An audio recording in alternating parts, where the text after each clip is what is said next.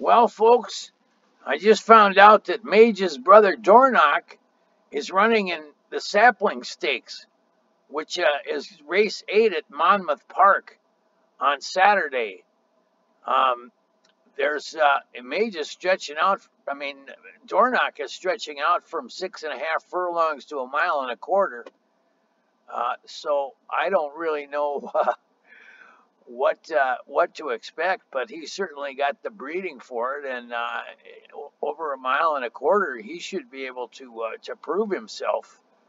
Um, but I'll give you a rundown on the other horses. I know nothing about any of them, but they're all 2-year-old colts. Number 1 is Give It a Whirl, who's listed as 6-1. Number 2 is Crazy Mason, who's 5-1. Number 3 is Tuscan Ruler, who's at 10-1.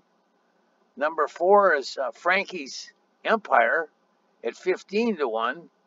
5 is Uncle Cat at 12-1. 6 is Dewey's Beast at 12-1.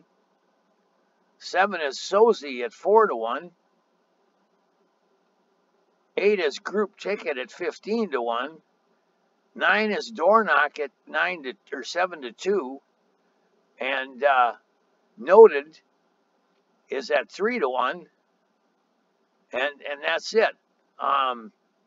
Anyway, at this point, Dornoch is the favorite, and I'm going to come back and do another video when I have more information on these horses. But I wanted to get this out so you people are aware.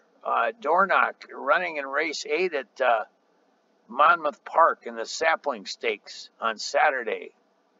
Mage the same day that Mage runs in the Travers Stakes. So it's a big day for these brothers. Anyway, this is Laughlin 007 signing out. I got so much coming up here over the weekend that I don't know how I'm going to do it, but I'm going to do my best to get all kinds of videos and some commentary, and hopefully place a few bets. Anyway, be sure and like and subscribe, because we're having a lot of fun at this channel, and I do pick winners now and then. So this is Laughlin 007 signing off, and happy horse racing.